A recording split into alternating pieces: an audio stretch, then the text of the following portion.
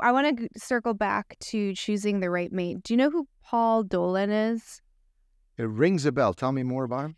So Paul Dolan was looking at some marital studies and he interpreted them in a way, and I don't know if it was intentional or not because I'm not Paul Dolan, but he interpreted it in such a way that marriage makes women miserable and it's beneficial for men only. And this idea of having kids actually makes women more miserable. So childless women are happier. But I guess the way that the data was presented, it was like, is your husband out or has your husband left? And it wasn't identified, like, did he leave the kitchen? Are you alone? Or did he physically leave the house and you are separated? So kind of a big thing to decipher between. He did not. So literally the women he was talking to were estranged from their spouse. So of course they're going to report dissatisfaction and raise levels of unhappiness. But he took it as like this feminist movement, be independent, you don't need kids and you don't need a man.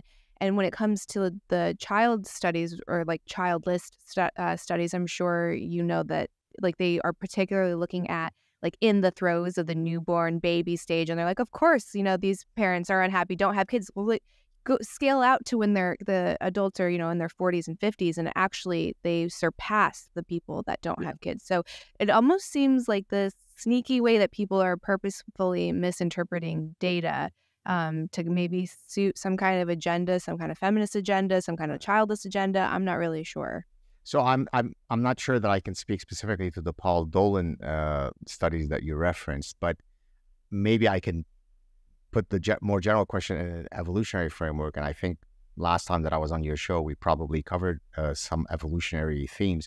So, you know, humans are in a conundrum in that we both have the deep desire to engage in long-term coupling because we are a biparental species. I mean, by definition, biologically, human males are some of the best dads in the animal kingdom in that we certainly do stick around and invest a lot more than just copulation.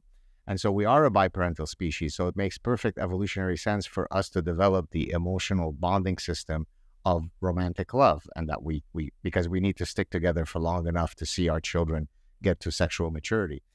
But of course, as you also know very well, Candace, we have evolved a desire for variety seeking. And actually, I have a whole chapter in my forthcoming book on variety seeking as a pathway to happiness. Now, I talk about many different forms of variety seeking: food variety seeking, exercise variety seeking, sexual variety seeking, intellectual variety seeking.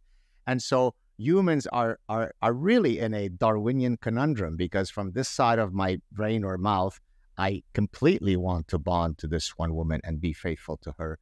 But I also, from this side of my mouth or brain, see all sorts of beautiful women that I really would love to have an intimate encounter with. Now, there is no sort of absolute prescriptive, remedy to that. We also have evolved a moral compass that allows us to assuage many of our Darwinian instincts. If I've made a commitment to someone for a monogamous union, and I feel that if I were to violate that, that would be a betrayal of our trust, then notwithstanding the fact that I would look at tons of women and say, oh my goodness, she is so gorgeous, that's the price that I have to pay to be true to my monogamous union. So all other things equal, though, I would say that the research shows that marriage does correlate with happiness. It's not a massive effect, but it certainly does correlate. So all other things equal, certainly having a good partner is very important. That's why, to our earlier question, when I said that there are two important decisions: choosing the right spouse, choosing the right profession. Again, there is no singular recipe for how to know who's going to be your optimal spouse, but there are certain general guidelines that we can use to decide that.